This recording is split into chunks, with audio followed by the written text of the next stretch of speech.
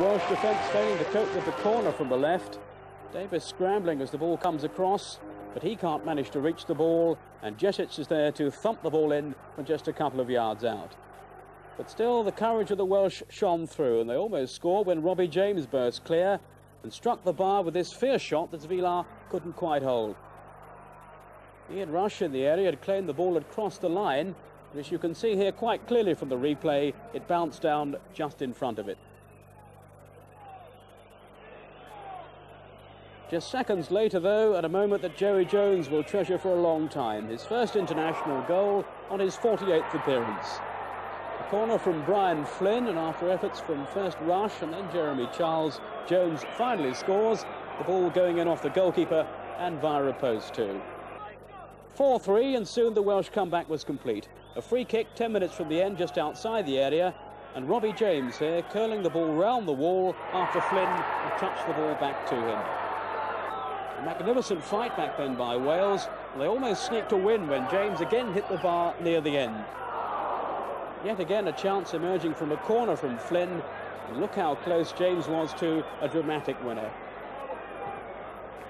But manager Mike England was clearly delighted with the result, as he told our interviewer Hugh Johns. Oh, very jubilant. They're delighted because before the game, you know, any team that comes to Yugoslavia and goes away with a point must be very happy. In the last few seconds, we could have gone away with 2. It was a remarkable game, I think one of the most remarkable I've ever seen. The conditions, of course, were responsible for what was going on. And, you know, you say, well, you scored 4 goals away from home, you should have won. We certainly should. But we're quite happy with the point we're taking away. Yes, well done, Wales. And in that group, Wales now stay top. They've got a game in hand also on Norway and Yugoslavia. Their next game is at home to Bulgaria on April the 27th. 22 goals from those 3 internationals on Midweek Sports Special tonight. That's quite a bonanza. Now let's pick up the rest of the night's sports news from Elton Wellesby.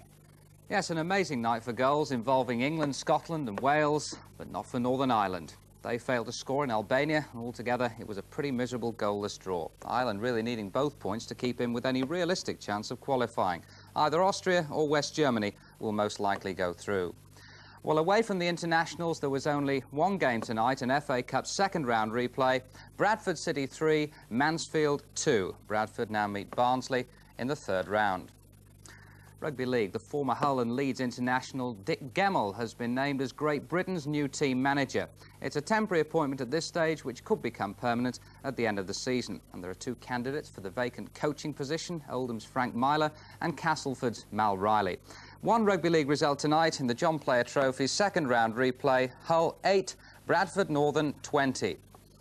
Racing news, and there was a surprise defeat for the Hennessy winner Bragorn at Haydock today. He was beaten 10 lengths by Little Owl, who's now joint favourite with Silver Buck for the 1983 Cheltenham Gold Cup.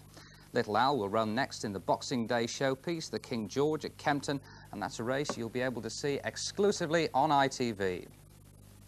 Cricket. The England captain Bob Willis has blamed the shortage of young fast bowlers in this country as the reason behind the latest setback on the tour of Australia. England lost the third test by 8 wickets this morning, a match dominated by Australia's trio of fast bowlers, Jeff Lawson, Rodney Hogg and Jeff Thompson. Well, let me tell you now about a couple of highly skilled events that you'll be able to see on ITV a little later this month and also early in the new year. It's gymnastics, and on December the 28th, there's a display by the Russians, who are widely regarded, of course, as the sport's leading exponents. Then on January the 3rd, Britain's most prestigious gymnastics tournament, the Coca-Cola International, featuring a very rare appearance by the Cuban Federation. And their team is headed by Sergio Suarez, the man who got that unique score of 10 in last year's World Championships in Moscow. Brian. Thanks, Elton. Well, now it's time for snooker and the Hofmeister Doubles Championships at Crystal Palace. Well, when we looked in briefly at the start of the programme tonight, Dickie Davies promised us some interesting semi-final place. Let's go across then and join Dickie. Well, it really has been one of those evenings, Brian, because we've had some marvellous entertainment with the start of a semi-final between the favourites, Steve Davis and Tony Meo, and that exciting partnership of Tony Knowles and Jimmy White. Now, the semi-finals are played over the best of 19 frames over 3 days, and they played their first 6 frames this evening. White and Knowles won the first frame, 86-31, and with the help of a break of 69 by Steve Davis in the second frame, the Londoners levelled it. So it's 1 frame each. We're going to join it for frame 3. Tony Meo is at the table, and commentary is by Dennis Taylor and John Pullman. Tony Meo breaks off in the third frame. 1 frame all at the moment. 19-frame match, this semi-final for the Hofmeister World Doubles Championship.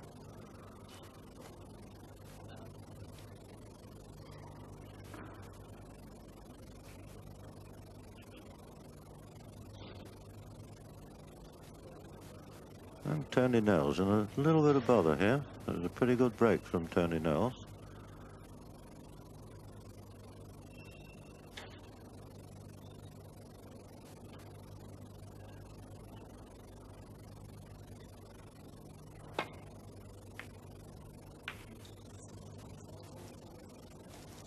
Well, there you see the result. Little snick, and left Steve Davies with a chance of a red into the corner pocket, but the colours are not too nicely situated. Not too easy to get on the black. I think it will go into the same pocket that the red will disappear into, but not at all easy to get onto it.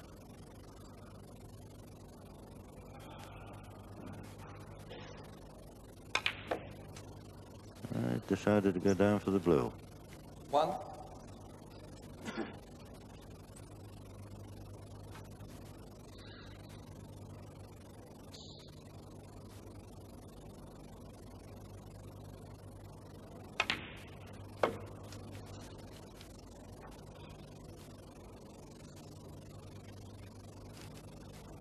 Six. It'd be interesting to see if Steve attempts to get onto the black here with a little cannon on the red. 7. That's exactly what he managed. Very clever little billiard type shot there.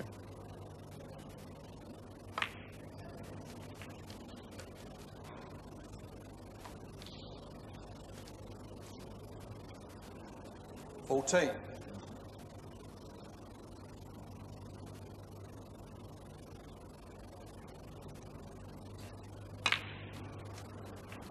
15.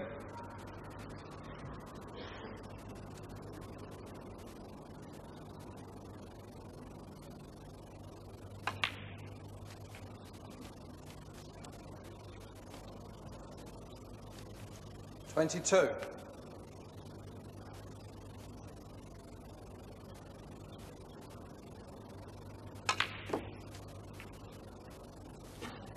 23. Well, looks he might have a slight angle on the black here. Not quite the angle he wanted. Would have liked to have gone into the bunch of reds.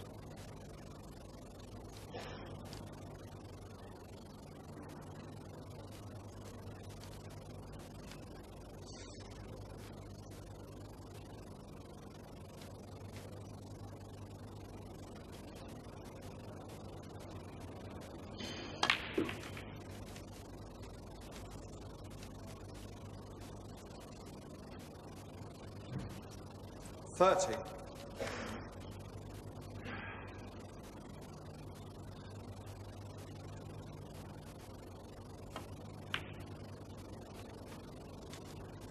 31.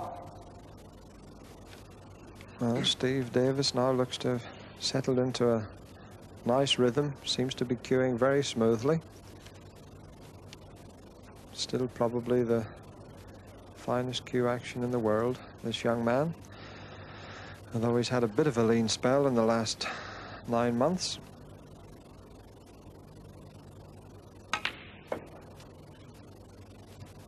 A lot of people are saying what's happened to Steve Davies, but I can assure you he'll be winning quite a number 34. of tournaments in the next season.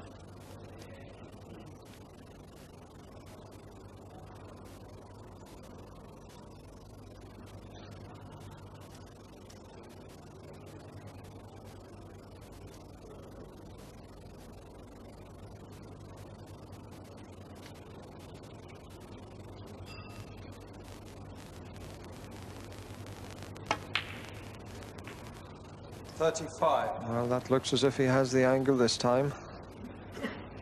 Somehow has to dislodge a few of those reds.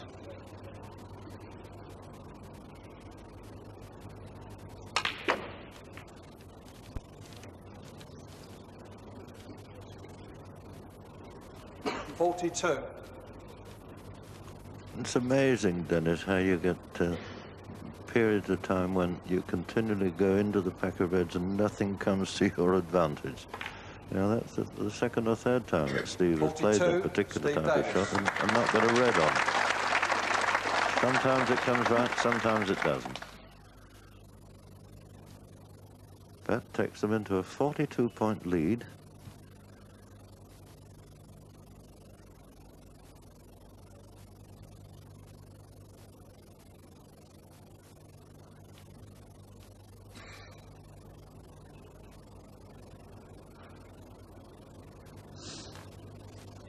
Well, Jimmy White shaping up there to bring the cue ball back to the top cushion.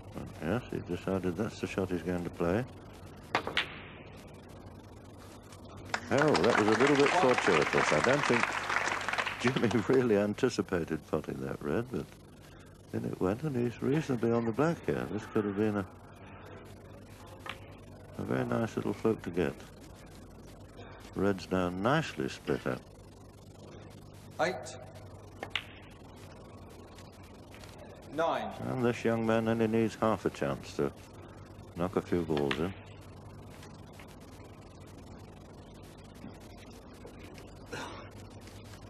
16.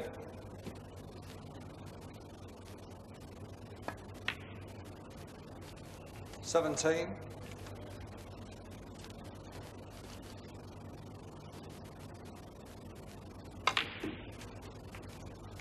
'And he also keeps the referee on his toes, that's for sure. 24. Doesn't mess around. Known as Whirlwind White. 25.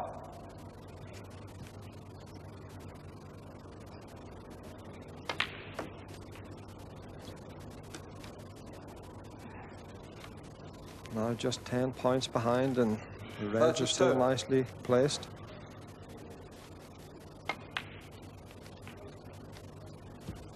33.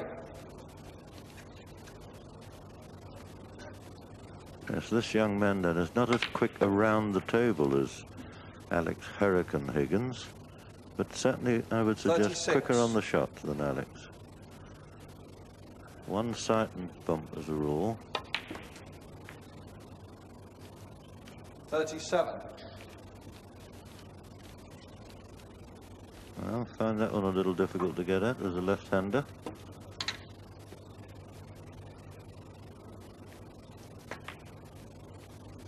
And it goes no, yes it did, just wriggle in. 44. So it takes White and Knowles into a 2-point lead. 45. And more to come.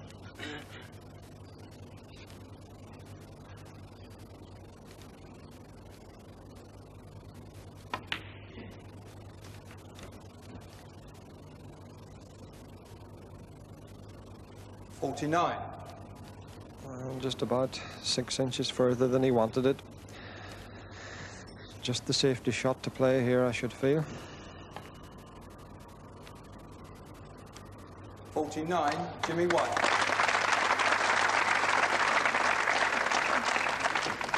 Davis and Mio 42, White and Knowles 49.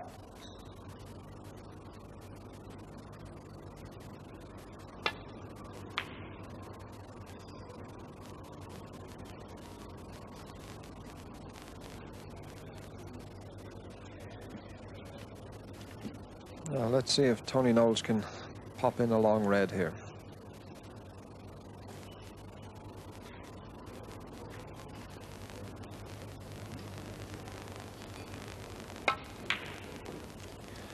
Well, he normally would have knocked that in, but he's playing in a doubles match, so a little bit more difficult to get into a rhythm.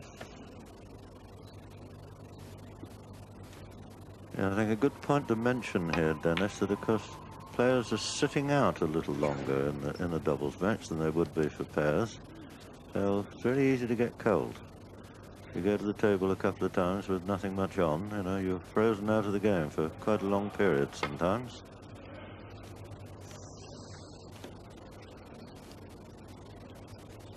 Foul.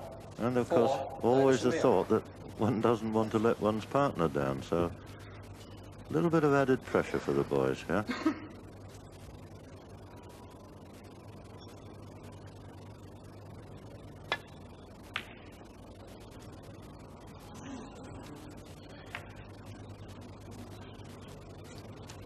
Well, chance here for Tony Knowles. 3 points in front at the moment.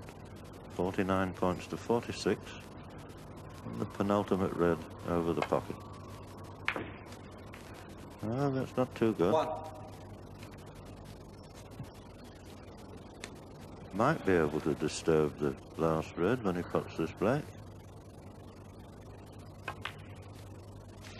Well, he's content to hold it. But certainly not an easy pot, this. He might well be advised to play the snooker here. Send the red down the table, leave the cue ball behind the black. Well, had to go at the pot, and in it went. That was an extremely good pot. Certainly wasn't an easy one.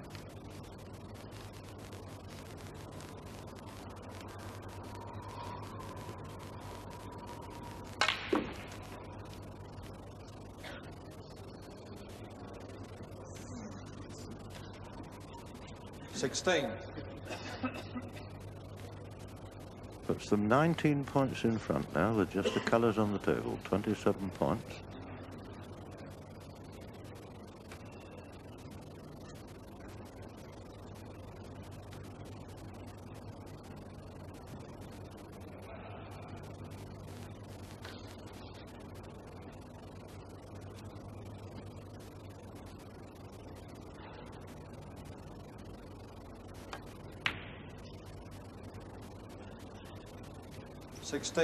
Tony Knowles.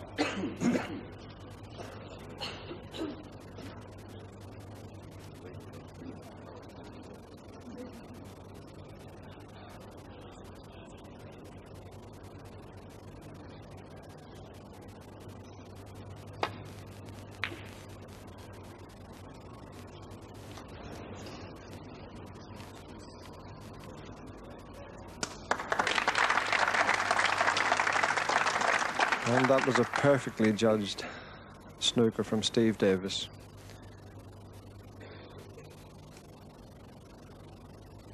Twice across and just onto the yellow.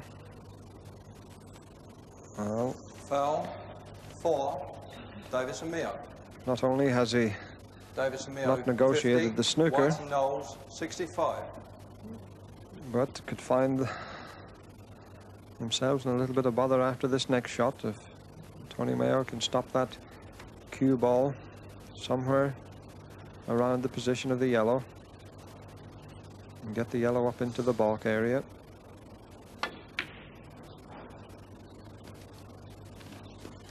May just be a little bit strong with that one.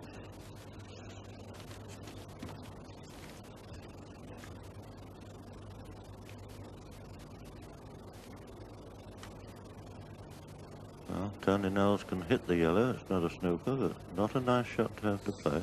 Not easy to get this one safe. And only 15 points in the frame. It's still anybody's game, this. Well, we're quite happy with that. That looks pretty safe.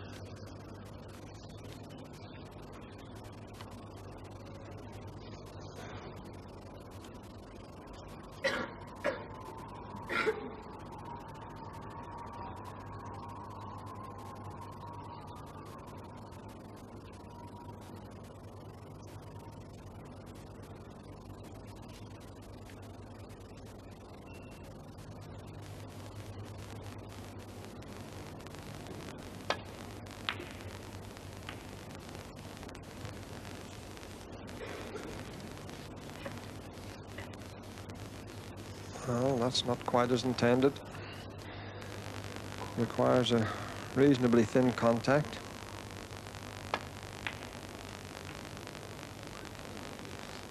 Where's that cue ball going? 2.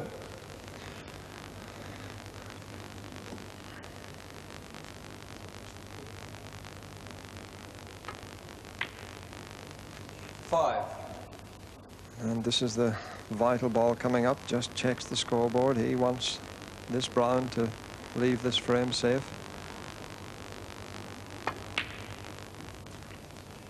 9. And that puts them 24 points in front. Just 18 left on the table. 9, Jimmy White. Davis and Mio 50, White and Knowles 74. So Davis and Mio requiring 2 snookers at the moment, assuming of course that the penalty for the first one is a mere 5.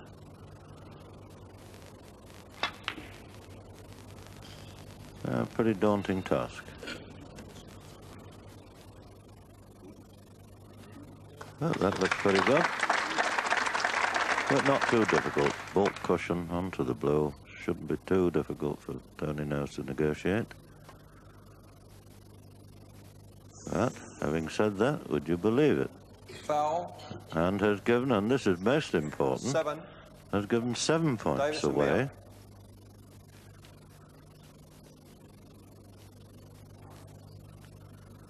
Which means that Steve Davis, should he be able to pot the 3 balls here, can win this frame. There's 17 points in the game now, with 18 on the table.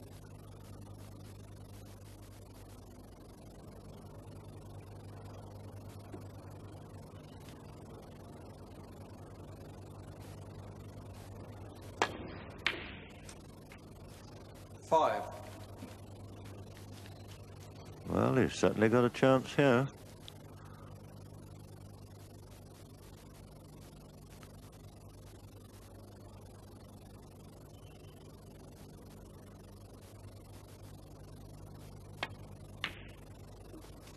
And that's it. There's 11. No way that he's going to miss this black to win this frame by just 1 point. To go into a 2 frames to 1 lead. 18. And there it goes. Well, that was one that they pinched back. But Steve Davis and Tony Mio lead by 2 frames to 1. So the closest to finishes, and with Steve Davis and Tony Mio now leading, we're going to join the 4th frame. They're out in front, 27 points to nothing, and last year's world champion is at the table. Well, there is a possible long red into the corner pocket.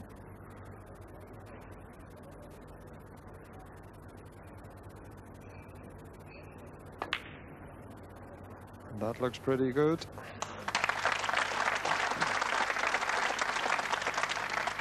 One.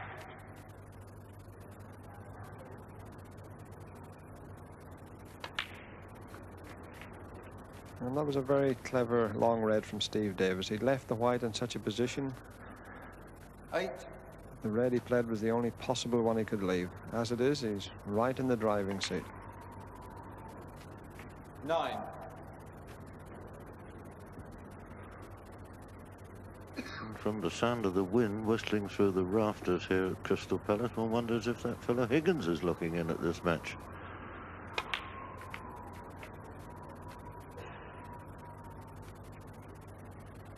$16.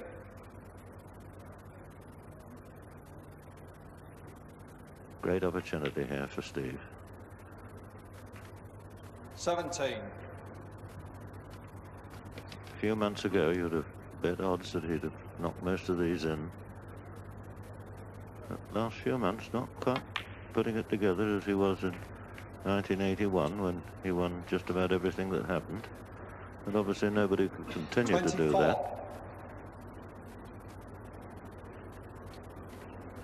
And as I was talking there, played a little bit of a loose shot, I would have thought. Hasn't got himself into the position that he desired. Once again, a long red into the baulk corner pocket. Little screw shot to get onto the black.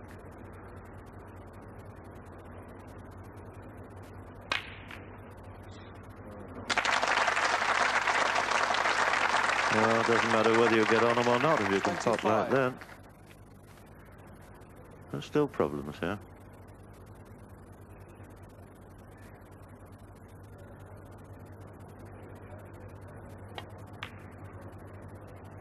Oops. 25. One that Steve went astray. Davis.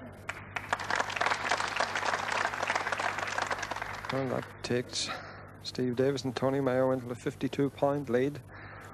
And there's still a lot of points left on the table yet.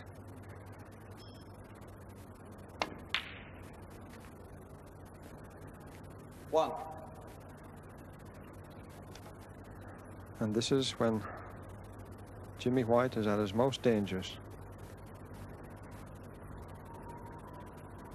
Time and time again, from this position, I've seen him clear all the balls off the table.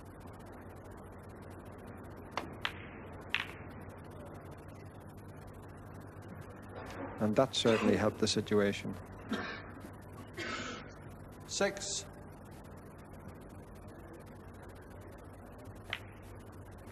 7. Well, virtually, Dennis, there isn't a ball on the table now that isn't potable. So if this young man minds his work, he should clear up here. 14.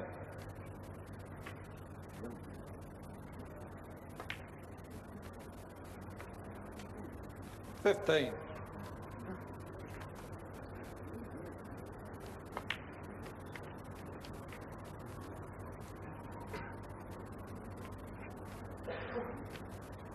22.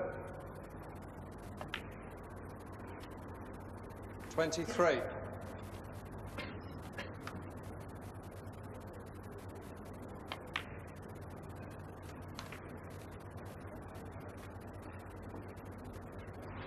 30.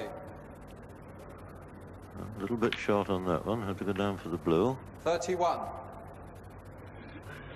And just one more red on the table after this blue.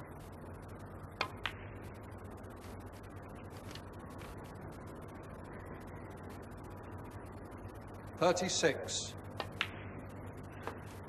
37.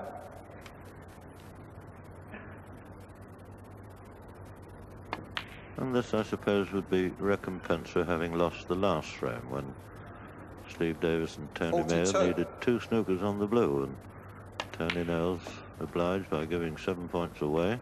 44.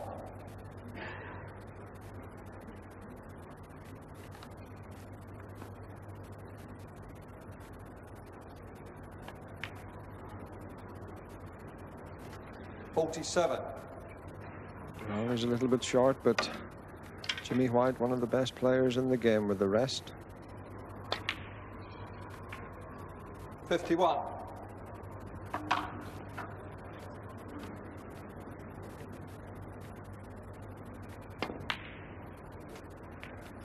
56. Now just needs the pink to clinch this 4th frame.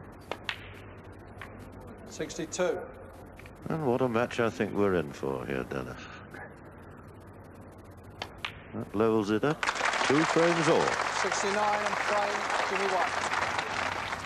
Yes, level, and how prophetic that comment by Dennis Taylor about the Jimmy White finishes. Frame 5 went to Davis and Mio, 61 points to 21, so they were back out in front again, 3 frames to 2. And in the last frame of the evening, White and Knowles went out to a lead 48 to 31. We're going to join it with Steve Davis playing, and he scored 11.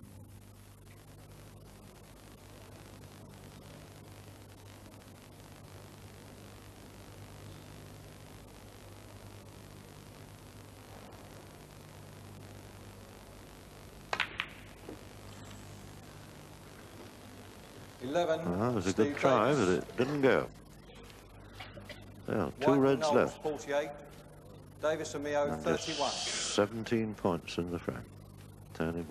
Jimmy White and Tony Knowles, 17 points in front at the moment. And 1 good pot here from Jimmy could just about clinch this frame. 1.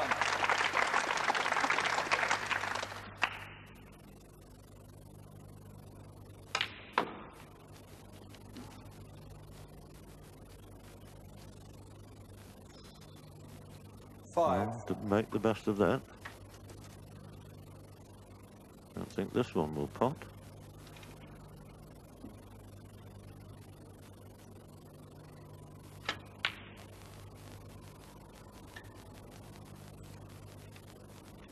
Five, Jimmy White.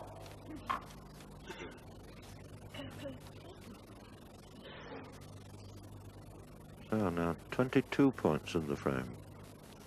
Just the last red, possible 35 points on the table. Oh, what a cracking pot that. Oh, worth a guinea box those. 1. And nicely on the pink. Shouldn't be too difficult to get on the yellow, and Tony could well clean up and win the frame here.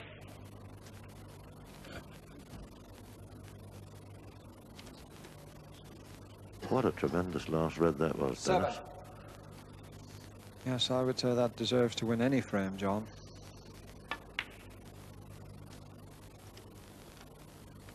Nine. And unfortunately for Tony Knowles and Jimmy White, all the colours out in the open. 12.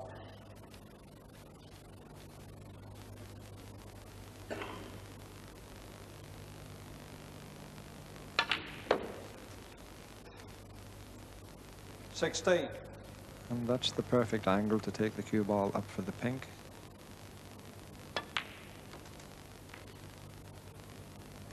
$21.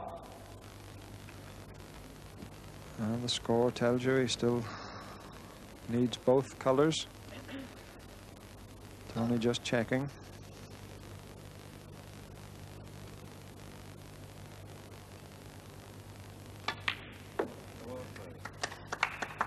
$27.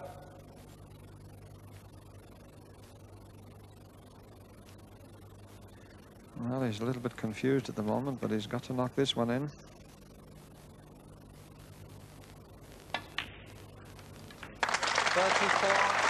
Well, there it goes, but still a long way to go in this match. I'm sure we're in for a tremendous battle when this match is resumed. Steve Davis and Tony Meo go into a 4-2 lead. So the favourites having the better of the opening session, leading by 4-2, and they continue the semi-final tomorrow afternoon. Our programme starts at 2:45. I hope that you can join us for that. In the evening, we'll have the other semi-final, which is between Alex Higgins and Eddie Charlton, and Terry Griffiths and Doug Mountjoy, who also lead by 4-2. That's tomorrow night. See you next, though, at 2:45 tomorrow afternoon. Until then, from all of us here, good night. Thanks, Dickie. Well, what a night it's been on Midweek Sports Special. And finally, the closing headlines. Goals all the way. England get 9 against Luxembourg. Scotland lose 2-3 in Belgium. And Wales grab a 4-4 draw in Yugoslavia. But the headline maker tonight is Luther Blissett. A hat-trick in his first full game for England. He's had the last word tonight. Good night to you all. Tonight was sort of a combination of really all the hard work and effort I've had to put in together. And now that I've been there and I've played at Wembley, you know, I think it's a pinnacle of, you know, everything I've worked for. I'm very, very pleased about it. For Robson, and for Woodcock, and Blissett surely this time. Well, he's miskicked it in. Woodcock is onside this time. The angle widening by the second as the ball ran away from him, but Blissett puts it in. Woodcock sensing possibilities again. Blissett's in the middle. It's the hat-trick.